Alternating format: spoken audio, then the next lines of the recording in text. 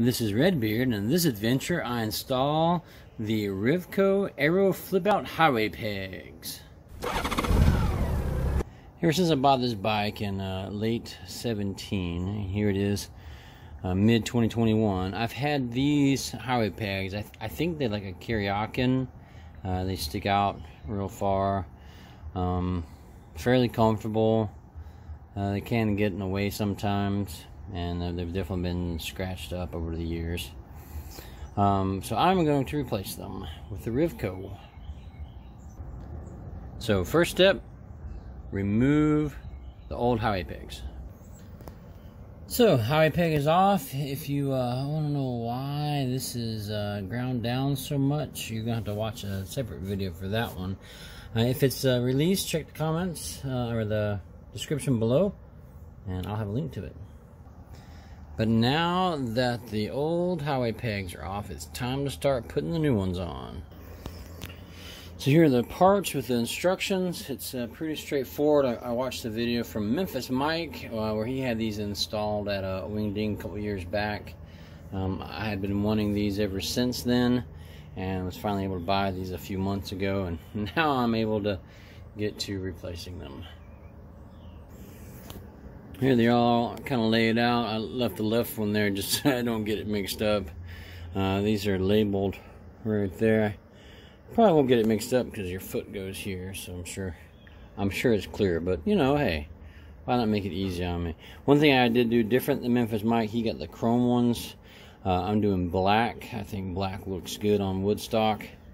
The yellow and black look pretty good to me. So we'll get these on and see what everybody thinks.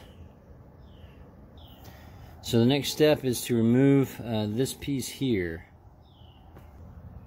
So you have to take this whole piece off, and then this is a double-sided adhesive on there. So if you're going to do this, you might want to time it with spark plugs, since you're going to take this thing off anyway. The spark plugs are just right there at this point. I just did the spark plug, so there's no need. So now it's time to remove this. It's held on with double-sided adhesive tape. Recommendation and instructions: use a hair dryer. It's about 90 degrees today, so I might be good without that. So that part came apart with my hands. Like I said, it's warm out here, and this is fairly old double-sided adhesive tape. I don't know if this needs to be cleaned off or taken off of there. I'm going to try leaving it, although I am going to clean it up a little bit and see what happens. So now I got it cleaned up a little bit. I put these back in, but I didn't snug them up very tight, so if I need to move anything around to get the piece on there, line it up, it's there. So let's get the piece on. And so here it is, all the bolts on with the little rubber stoppers on there. And so the next thing is to put this, and there's 4 positions it can be in. And sometimes of my long legs, I want to make sure it's all the way forward. So let's put it there. Alright, so here it is on there closed. I just have it snugged on there because I want to make sure this is a good spot for my legs. But you'll just come in with your boot, kick the thing open, rest your foot, grab the heel, push it back in. It's out of the way. And if you're worried about this potentially damaging here, if something were to fall with it open, there's actually a little notch right there. So these are designed to break away and be able to be replaceable. There's a little bolt down here. Take that off and put a new piece on if something were to happen. Now I gotta check to see how it fits my legs, and I'll probably put a little Loctite on here just to make sure everything stays on there.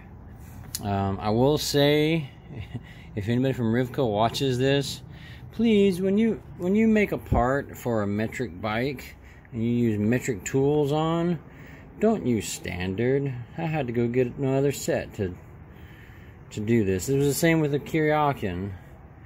The other foot pegs that I had here, they're standard size, but everything else is metric. So if you could think about maybe that.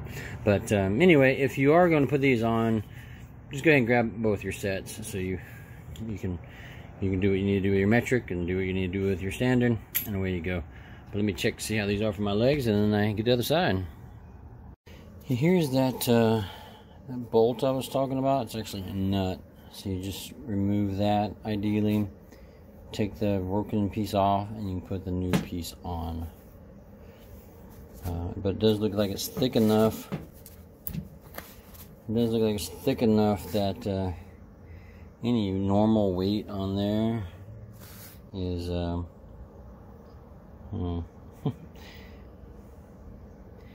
any normal weight is not going to break it. It's got to be some significant weight, like a bike falling. No, I just think that looks a whole lot cleaner. The lines are nicer on the bike. I feel like my foot will probably stick out about as much as it did if you compare the two pedals. Roughly the same kind of spot. So very similar location, very similar height. This has more rubber on it, I guess you'd say, but I just don't see that being an issue with the boots that I use. Feels very well made. Nice clean line.